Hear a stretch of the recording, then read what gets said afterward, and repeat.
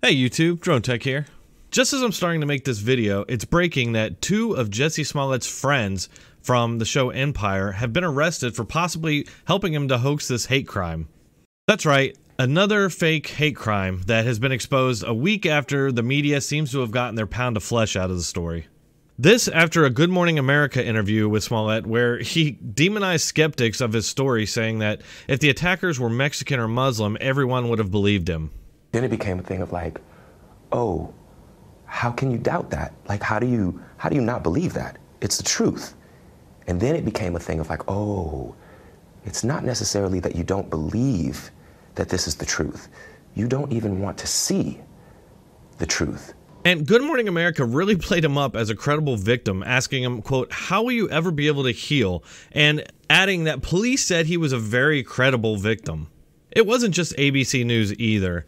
The Washington Post hysterically printed, quote, too many, the Smollett incident. The political nature of the assault is yet another reminder for many black gay Americans that this president's vision of a great America does not appear to include them. It's outrageous that only a few weeks after the Covington story, the media once again jumps at the chance to confirm their narrative that America is filled with white racist bigots just waiting to strike at innocent Democrat voting minorities. Will they pay a price for this? Of course not. The only way that would happen is if the media launched a full-on offensive against themselves, which isn't going to happen. We don't know exactly what happened in this incident just yet, but yesterday after Smollett's interview on Good Morning America, police investigating the alleged attack said that there were serious problems with his story and that it was now being investigated as a hoax. A few hours later, we learned that his Nigerian friend's home has been raided. Now, these two guys actually worked on the show Empire with him. They were extras. Of course, you hear two Nigerian men and you think, oh, these aren't white guys. These are most likely black men.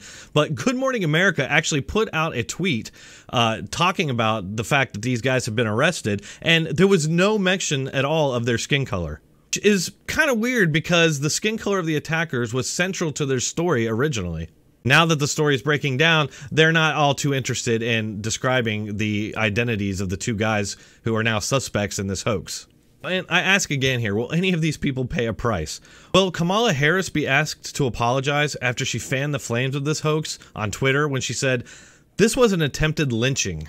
It would appear to me that the only lynching going on here is being done by Kamala Harris and her friends in the Democrat Party and in the media.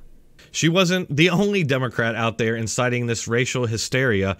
AOC also chimed in, of course. She posted on Twitter saying, there's no such thing as racially charged. This attack was not possibly homophobic. It was a racist and homophobic attack.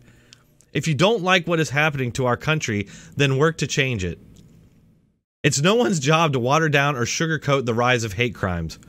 The irony here, of course, is that it's her being the demagogue, it's her spreading racial hysteria, it's her dividing, and all based on a complete hoax. And the thing is, she made that tweet right after the story broke, so she had no information and still went out there and put this inflammatory language out there that only serves to confirm people's kind of racial stereotypes and their preconceived notions, which are all things that if they were done to her or they were done to other minorities by white people, AOC would have a problem with that.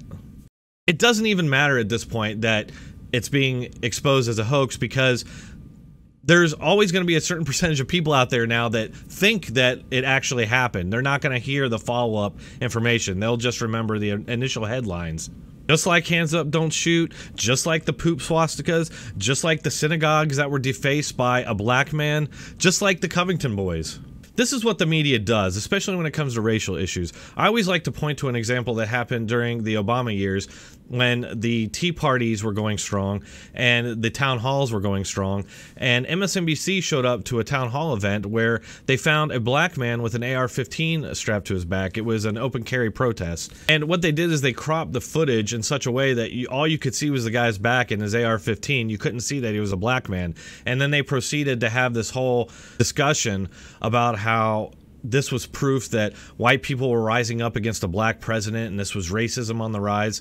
But again, they failed to show you that this was actually a black man who was anti-Obama, and it had nothing to do with race. President Obama addressed the veterans of foreign wars in Phoenix. A man at a pro-healthcare reform rally just outside wore a semi-automatic assault rifle on his shoulder and a pistol on his hip. Yes, there are Second Amendment rights for sure, but also there are questions about whether this has racial overtones. I mean, here you have a man of color in the presidency and white people showing up with guns strapped to their waists or to their legs. It's anger in this country about government, the way government seems to be taking over the country, anger about a black person being president. It almost seems like they want to divide the country between what they call people of color and the colorless masses, also known as white people. See the media carelessly hyping stories like this all the time, only to find out a week later that it was all a hoax. But nothing ever changes. Rush Limbaugh coined the term years ago, the drive-by media, and I think that he hit the nail on the head. They drive by, they do their damage, and then they speed off into the sunset. In a couple of weeks, the story will be gone, and they'll be moving on to the next fake hoax crime. Thanks for watching. Please like, share, and subscribe. If you like my content and you agree with my message, consider supporting me on Patreon. You can find the link here in the description or in the pinned comment. Thanks.